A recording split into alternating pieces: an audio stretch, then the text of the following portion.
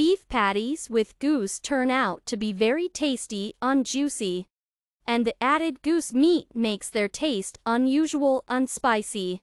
Everyone should try these cutlets. The recipe from the category Russian cuisine and consists of 6 cooking steps. The complexity of the dish. Medium. We take the meat, wash it and cut it, peel the onion and cut it into 4 parts. Soak the loaf in milk. We twist the meat with onions. Add a loaf soaked in milk. Salt and pepper to taste. Mix the minced meat thoroughly until smooth. We form cutlets and roll them in flour. Fry the cutlets on both sides in preheated vegetable oil.